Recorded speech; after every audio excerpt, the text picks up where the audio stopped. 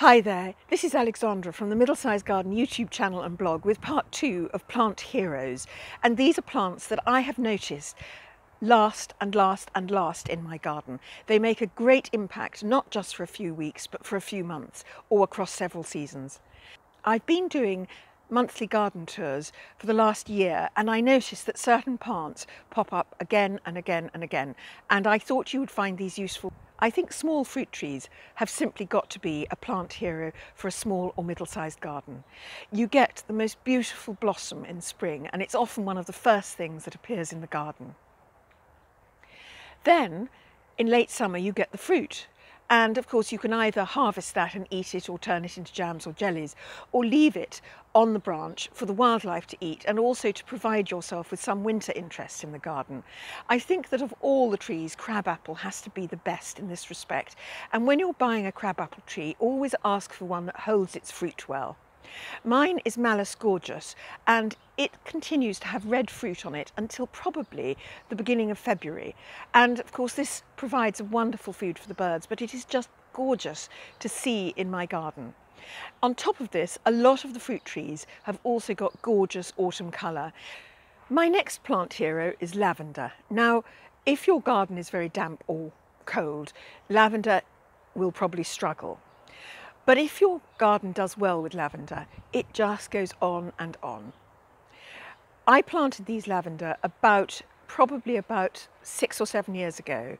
I cut them back quite hard. There's a video in the description below which will tell you about pruning your lavender so that you can maintain it in a really nice, neat, clipped shape. But if you do maintain it in a clipped shape, then you will have this lovely blue-grey foliage throughout the winter, creating a winter shape and interest. And then in the summer, the lavender flowers, they smell gorgeous. The wildlife adore them. You will see butterflies and bees and hoverflies and all sorts of pollinating insects. And those flowers will probably be out for about 6 weeks.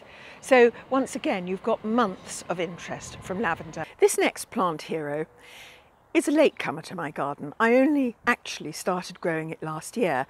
Like many people, I was put off it because it was grown absolutely everywhere in the 1970s and 80s, and that's phormiums.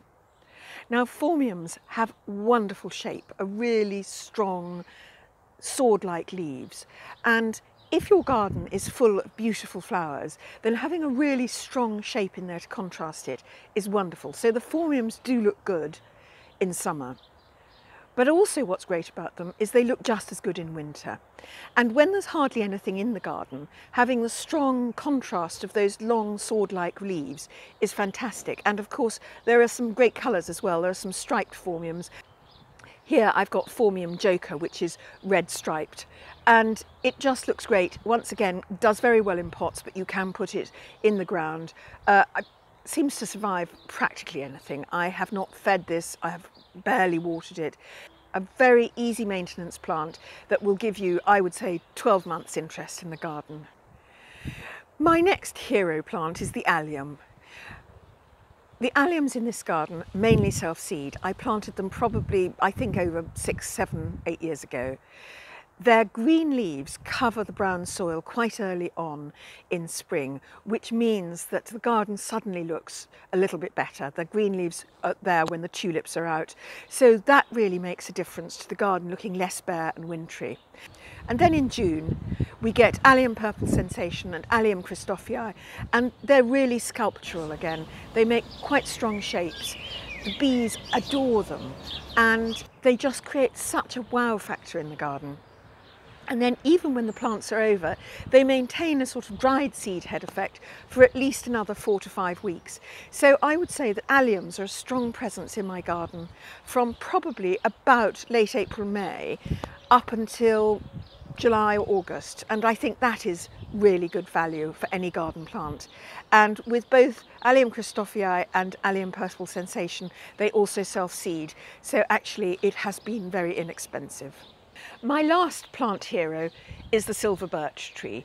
Now, my garden is 100 feet long and about 80 feet wide at its widest, and that's why I call it middle-sized. So I have got room for something like a birch tree, but it is so beautiful that even if your garden is a quarter of that size, I think you need to think about whether you can put birch trees in. Because the bark is so beautifully pale, it shines out brightly and it makes it you can have a much larger tree with a pale bark like that. It's the most beautiful ghostly shape in the winter, and in the summer it has actually a very light canopy. You will see it in so many show gardens, particularly at RHS Chelsea or RHS Hampton Court, and that happens year after year after year.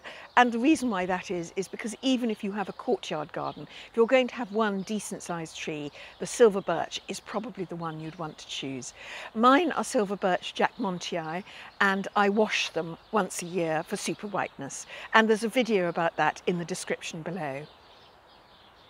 If you've enjoyed this, do please hit like, because then I'll know you want to hear more about plants. The Middlesized Garden YouTube channel uploads on Saturdays with tips, ideas and inspiration for small and middle-sized gardens, because actually when you think about your garden, sometimes it feels awfully big because you've got to weed it, and sometimes it feels very small because you can't fit everything in, and that means it's middle-sized. So please join me again, and thank you for watching.